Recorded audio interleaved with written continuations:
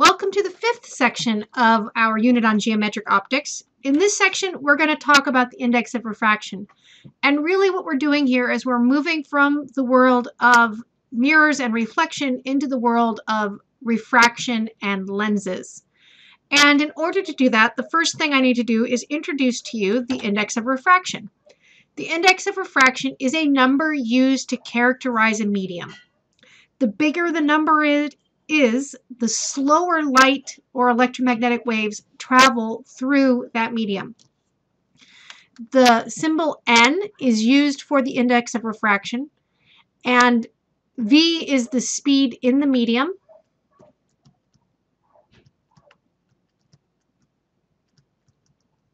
And C is the speed of light in vacuum, which, two U's, I think. Guys, vacuum is always one of those words that I spell wrong, so I hope I got it right there. V-A-C-C-U-M. We saw last class that was 3 times 10 to the 8th meters per second. Okay? So, when light enters a medium, it slows down, assuming it's coming from vacuum. But remember, we also have a formula that relates wave speed, wavelength, and frequency. Okay. Well, if we go into a medium, the wave speed changes. So something else has to change as well. Otherwise, this formula for a wave will not hold, and it has to because this is valid for all waves. To help understand why what changes and why what doesn't change here, I'm going to use a little story about ants.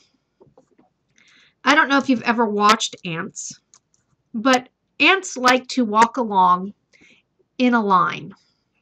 So here we got an ant, here we got another ant, right? And you get this whole trail of lines. Okay, I could measure the speed the ants are walking at and get that number. I could look at the distance between one ant and the other and get, that's a lambda, not an x, get the equivalent of a wavelength for the ants. Right? And I could time how many ants go by in a given amount of time. That would give me my frequency. Okay.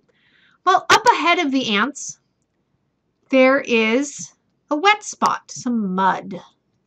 Right? So this is dry on this side, and it's muddy on this side, and the ants are going to just plow straight forward. Well, what happens? Well, when this first ant hits the mud, he slows down. So when we hit the mud, V decreases, right?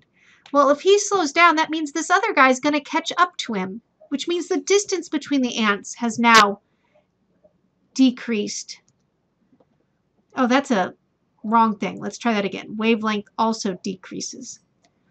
But if I look in the mud and time how many ants go by in a given amount of time, I'm going to get the same number. They're moving slower, but they are closer together. Therefore, their frequency doesn't change. And the same is true for a wave. The wave speed changes when you move from medium to medium. The wavelength changes when you move from medium to medium, but the frequency is constant. Frequency of a wave does not change when it goes from medium to medium. We have at the top here a table of indices of refraction. Here is that table. You can see vacuum up here at 1. Air at standard temperature and pressure is just a little bit different than 1, but for all intents and purposes for this class, we're going to let the index of refraction in air be 1. We got ice and water at 1.33. If we come down further, we get into the glasses at 1.5. And all the way at the bottom of the list is diamond at 2.417. Let's think about diamond for a minute. If I come over here and have C equals NV. Speed of light in vacuum was 3 times 10 to the 8th meters per second. The index of diamond was 2.4. Yes, I know I'm rounding a little bit. and that's multiplied by the speed in the medium. So the speed of light in diamond is going to be 3 times 10, I'm writing this all in my calculator wrong. Let's try again. 3 times 10 to the 8th divided by 2.4.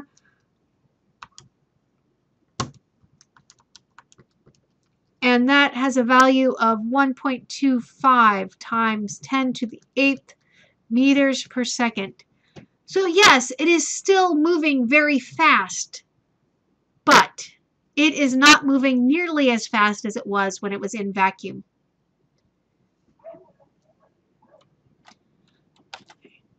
This table for indices of refraction is directly out of your textbook.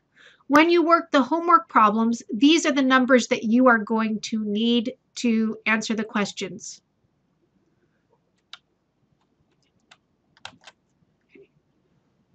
So next, we're going to look at what happens when we move from medium to medium. And for that, we're going to look at this simulation. So here it is.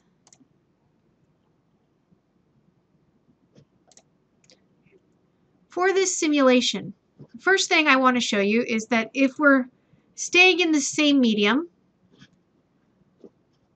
and I turn on the light source, the light just goes straight through. There's nothing reflected because really there's no boundary here. And it doesn't change direction because there's no change in medium. On the other hand, if we go from air into water, now I do have a surface I can reflect on. And if I pull up the protractor, put it in place, roughly, it's actually kind of hard to get there, but I think that's it. We see that the incoming ray and the reflected ray do indeed follow the law of reflection. But now look at the angle of the refracted ray. Remember, we measure angles from the normal, so the incident angle is at 45 degrees, but the refracted ray is at closer to 30. We went from a low index medium, air, to a higher index medium, water, and the angle decreased. It bent towards the normal, is what is often said. And the bigger the difference between the indices of refraction, the more it bends towards the normal. Okay, so now let's go back to being just in air and switch it around. Let's start in water in this case, and now go into air. Again, we see the reflected angle is the same as the incident angle, but now look at the refracted ray. Instead of bending towards the normal, we've bent away from the normal. If I increase the difference between the indices in this case, we see that we refract further and further and further from the normal. Okay. In fact, there's a point here where the refracted ray goes away. Now all of our light is reflecting within the first medium, and nothing is refracted into the second medium. This is known as total internal reflection. Several things in your daily life depend on this behavior. Fiber optics that are used to transmit high-speed internet and things like that rely on total internal reflection. And the sparkle in the gemstone in a ring or an earring is also due to total internal reflection. Let's back up a minute and put this back into water. Okay. And let's find the angle for which total internal reflection occurs going from water into air.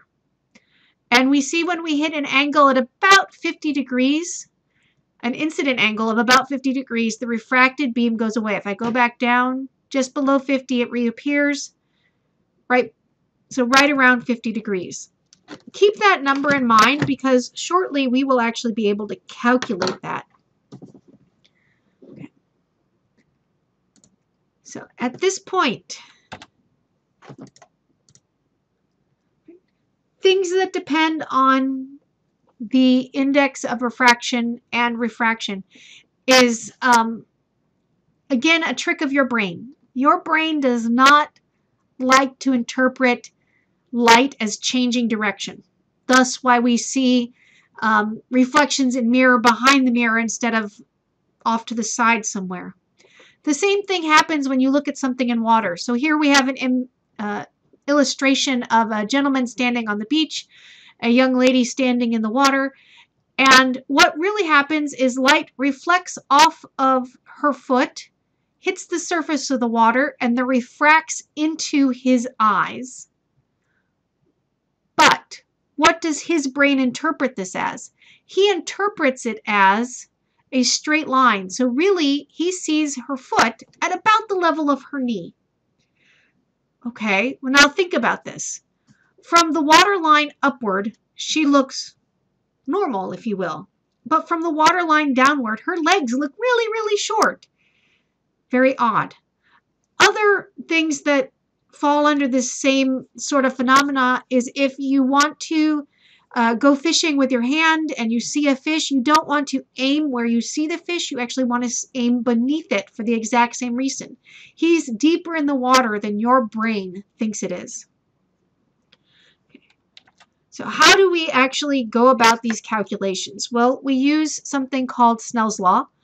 I'm going to let, I'm going to let this medium be N1.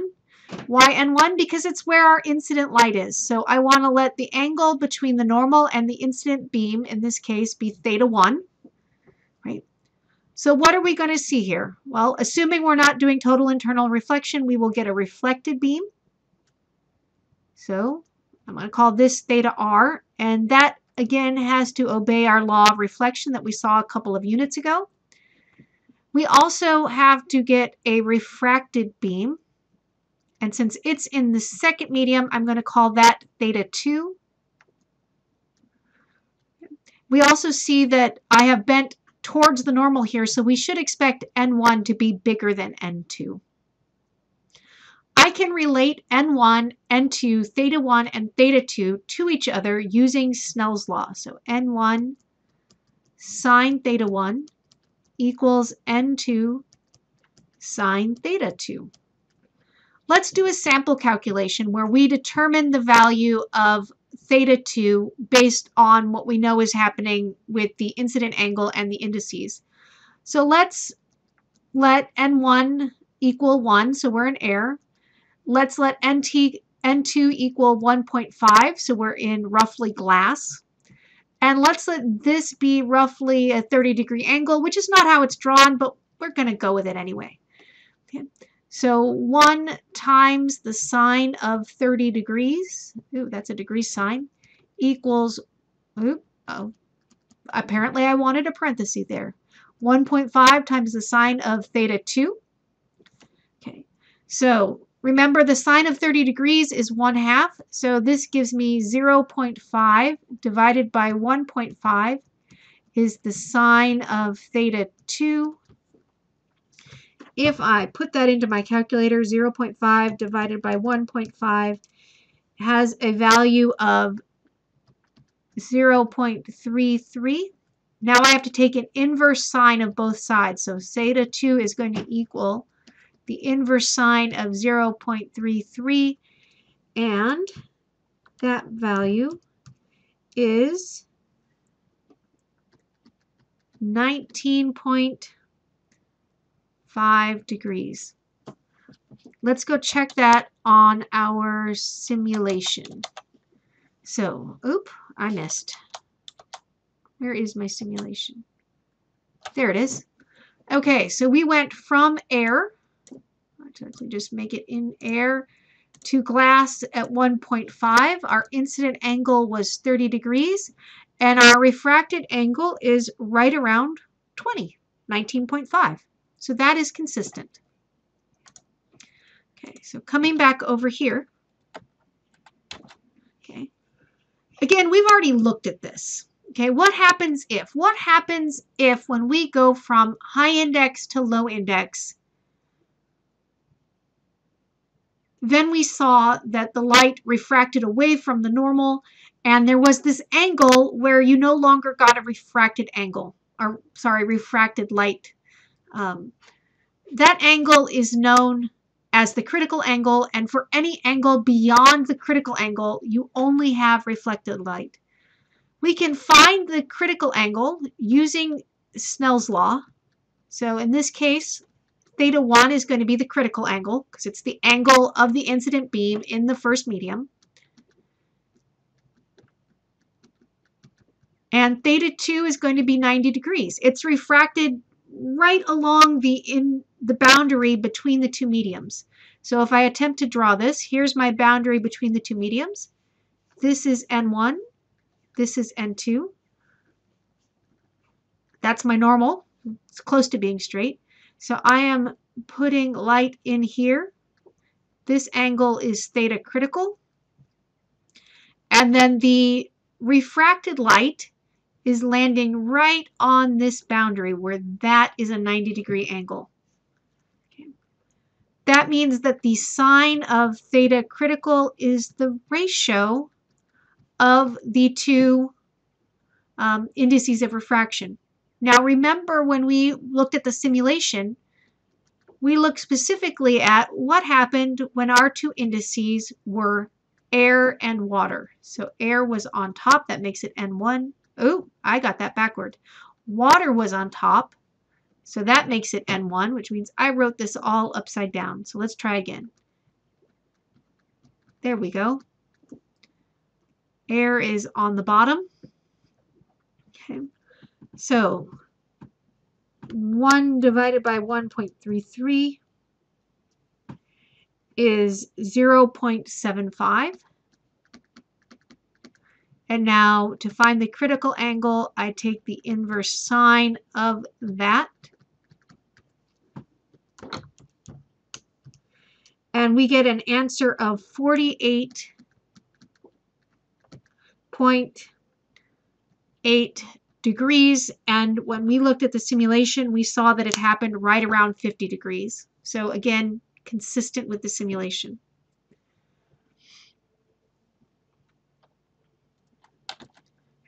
Now, there's more to the story because the index of refraction isn't just a single number. It actually is wavelength dependent. That's what this graph is showing you. Here we have 3 different measurements of the index of refraction of water taken by 3 different research groups. You can see down here at the red end of the spectrum, right around 700 nanometers, they have a value of about 1.33, which is the number that was specified in the tables before. But at the blue end of the spectrum, it's a bit higher, somewhere between 1.34 and 1.35. Okay. This is known as dispersion. It's the variation of the index of refraction based upon the wavelength of the light. For most materials, this sort of behavior where it's higher in the blue and lower in the red is typical. Okay. It's not always the case, but this is typical behavior. Okay. So again, dispersion is the variation of the index of refraction as a function of wavelength. Okay. Things that depend on dispersion are rainbows. So what happens to form a rainbow? We have white light, which is a combination of all the colors of light, come in from the sun. It hits a raindrop. Because of dispersion, the refraction angle of the red and the violet are slightly different. Both beams reflect off the back of the water droplet, total internal reflection there. And then they hit the other edge of the raindrop and refract back out. But now the violet and the red are separated from each other. So from upper water droplets, the red is going to hit your eye. And from lower water droplets, the violet will hit your eye, which is why you see the red on top of the primary rainbow. On the other hand, if you were to look at the secondary rainbow, I drew it up above, the red is actually on the bottom and the violet is on the top of the secondary rainbow. So when you see a double rainbow, the one on the bottom is the primary, the one on The top would be the secondary, and the colors are reversed. And the reason for that is there's an extra reflection on the back of the water droplet. So again, white light comes in, and instead of bouncing once in the back, you bounce twice and refract out. And that second reflection on the back of the water droplet causes the colors to reverse order. I'll leave it to you to Google an image of a secondary rainbow so that you can actually see that's what's happening. Please make sure when you do this, you find a real picture and not one that was photoshopped. They are out there, trust me. Okay, other things that depend on dispersion. If I again can pull up my simulation and we go and look at prisms. So here I have a prism. I'm going to put white light into it, turn it on. So white light comes in and it refracts in here and refracts on the way out. And because of those two refractions and the dispersion going into glass and then back out of glass, the light becomes separated into its constituent colors. I could make it a single color and then we could watch as the angles change.